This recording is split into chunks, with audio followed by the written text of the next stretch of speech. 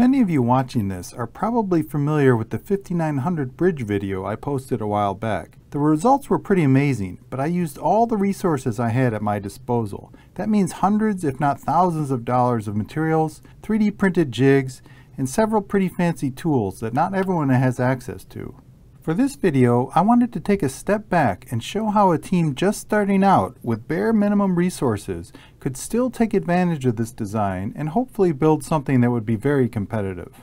This picture shows everything I'm going to use for the build. The entire bridge will be built out of a single common 1/8 inch thick sheet of balsa. Everything will be cut with an X-Acto knife and a balsa stripper, and I won't use any assembly jigs. I'll talk about the various tools and techniques as I show the construction.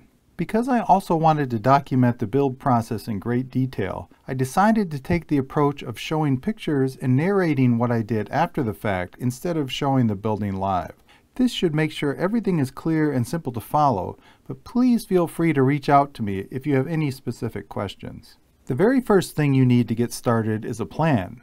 Because I'm starting with my basic 5900 bridge design, that is the plan I'm going to try and build. When starting from scratch, it's best to draw out the testing area full size on graph paper. You can see here I've drawn the test blocks in the corners 35 centimeters apart. The top part of my side is slightly higher than 15.7 centimeters. When tapered at 80.5 degrees, that makes the loading block at around 15.5 centimeters, which gives us a ½ centimeter buffer for following this year's height rules of 15 centimeters. This will all make more sense soon if you don't understand what I'm talking about here.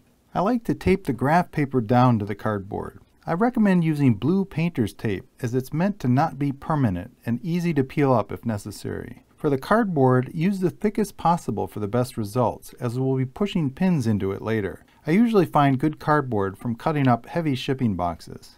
The general idea here is we're going to create the two triangular sides of the bridge first, lean them together, and then connect them with the cross bracing.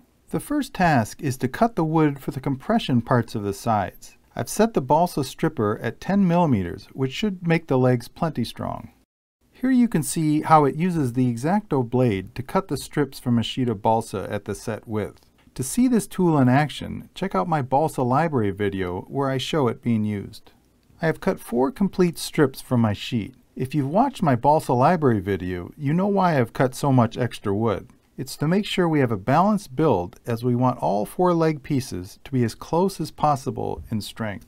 The density in each sheet of balsa can vary quite a bit, so it's a good idea to cut normalized pieces to choose from, even if you're working with a limited supply. Here I'm choosing a normalized length of 30.5 centimeters, which allows me to get 3 pieces per strip, and the length is similar to what I've used before, which helps me compare pieces to prior builds. Once you have all the pieces cut up, it's important to weigh each piece and write the mass on the stick using a Sharpie. Here you can see the results of all 12 pieces I have to choose from. This sheet of balsa is pretty consistent, which is nice to work with. But even still, there is a range from 0.91 grams to 1.16 grams. I'm going to choose the 4 identical pieces at 1.02 grams for this build.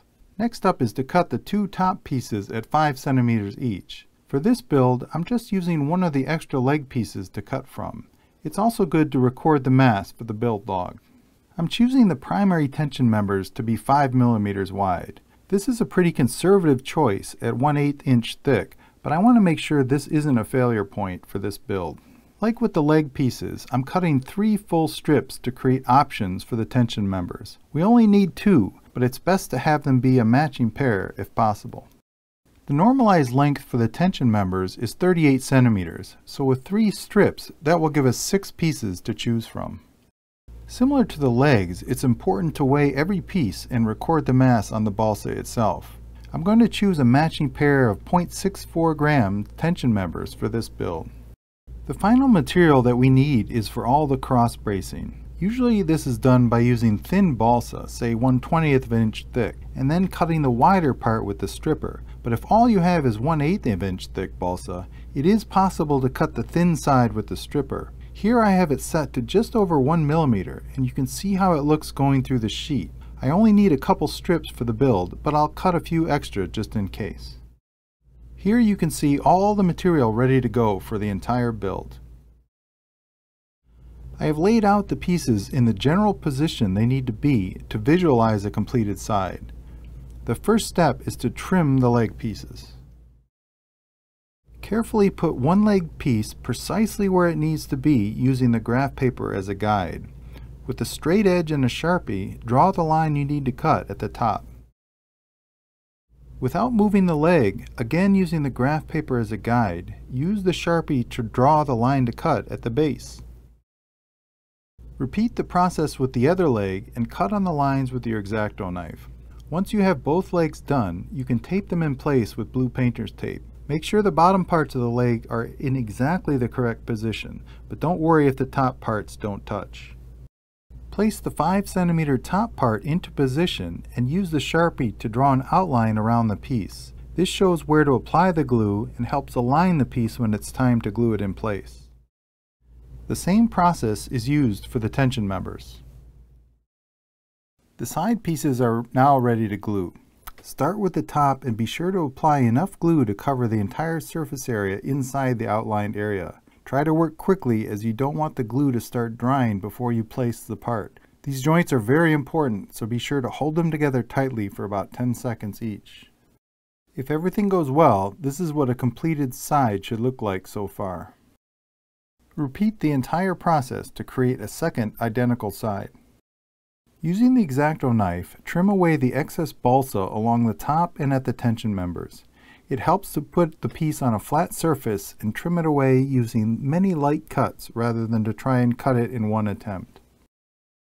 Now it's time to sand these pieces to get them even more identical. I like to tape them together as shown. Take special care to make sure the bottom pieces are aligned. Those parts make up what will be touching the testing surface, so if they are not together, the bridge won't be level. Use the sanding block to gently sand all the surfaces. I'm just showing the block on the table here, but you can hold the parts in your hand to do this sanding. Here are what the pieces look like after a bit of sanding. The final thing to do with the sides is to mark the points where the cross members will be attached.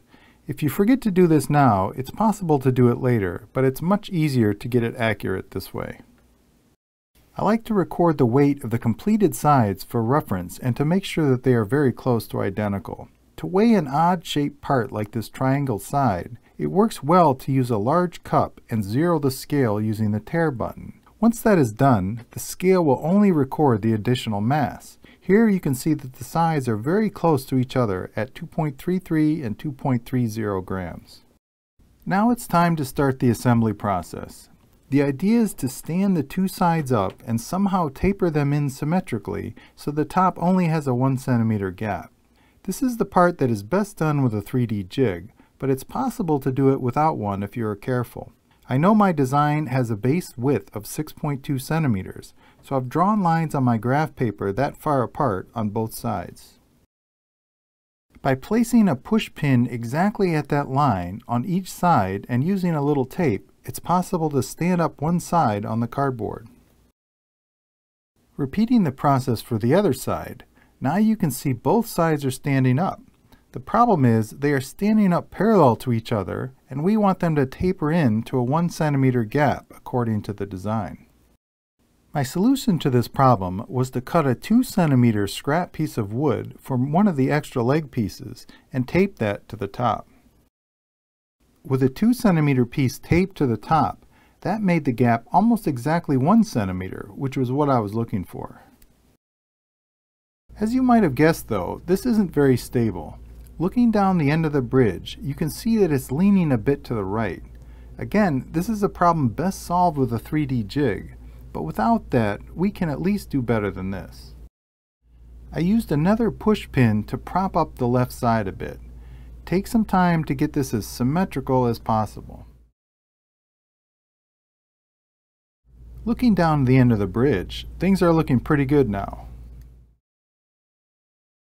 The next step in the build is somewhat tedious, and that is cutting all the cross members, both the horizontal ones and the X cross bracing pieces. I start with cutting all 10 horizontal cross pieces, 5 on a side, using the lengths from my previous build.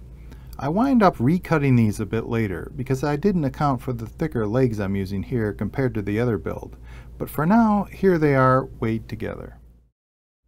Next, I cut all the X cross bracing pieces. There will be 20 pieces in total, but for now, just measure them all out and leave them in 5 groups of 4. Here they are all weighed together at 0.39 grams. This is where I discovered my horizontal cross bracing pieces were a little too short, so I recut them all a little longer and weighed the new group. Before I start gluing anything, I make sure everything is laid out exactly like my diagram. If you recall, this design alternates the horizontal cross members on top and bottom of the side. The solid lines will go on top, and the dotted lines will be put on last on the underside. I start with the 3 horizontal pieces that are glued on top.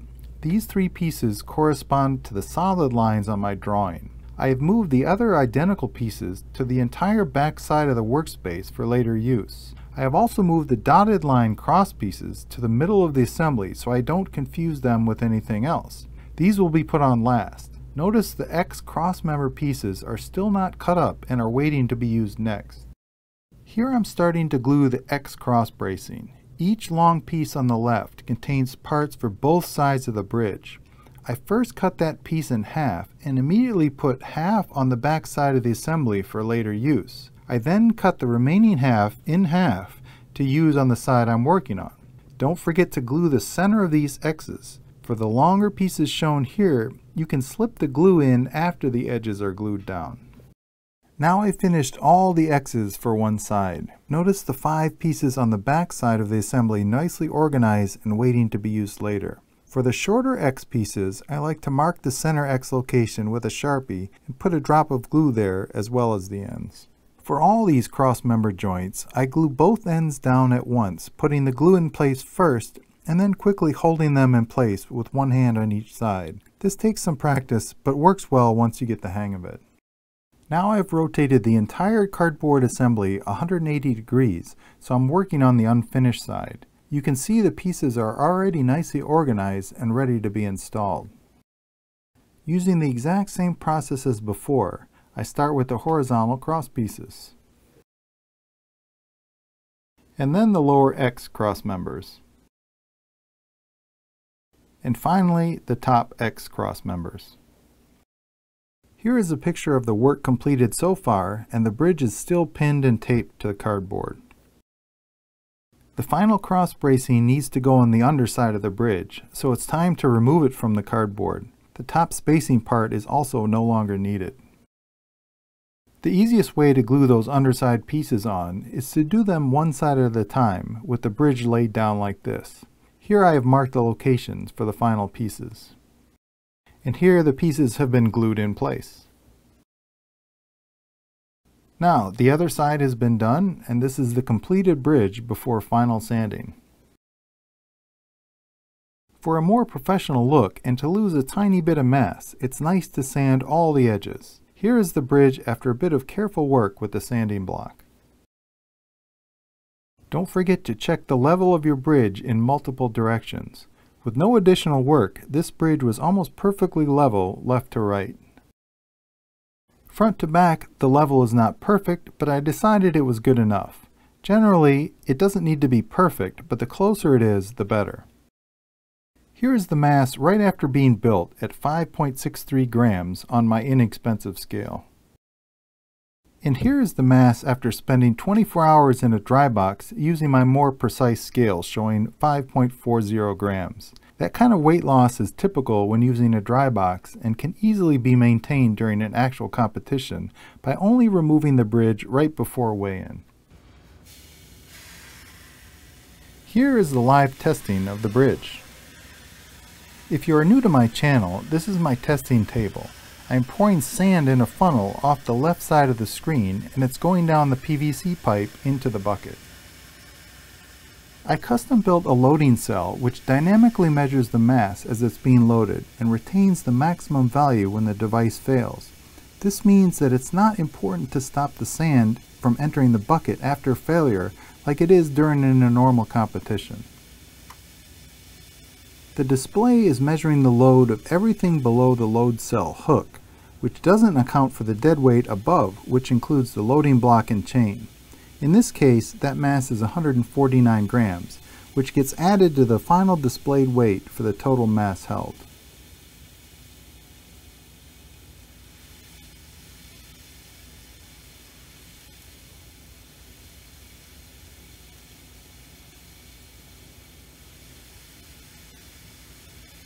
Normally it would not be necessary to test anything beyond 15 kilograms, but I wanted to see how much this bridge would hold and to get some nice high-speed footage when it breaks.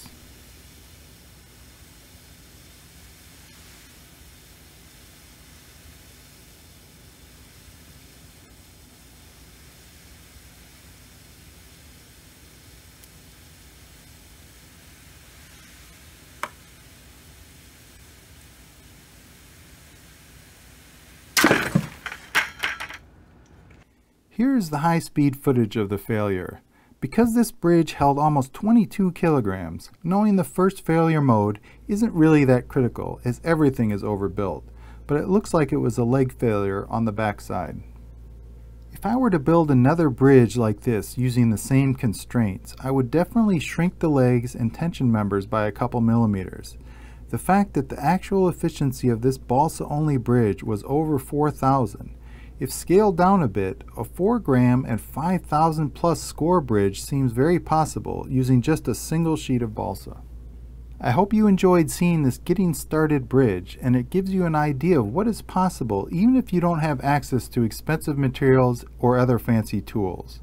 As always, thanks for watching and feel free to reach out with any specific questions.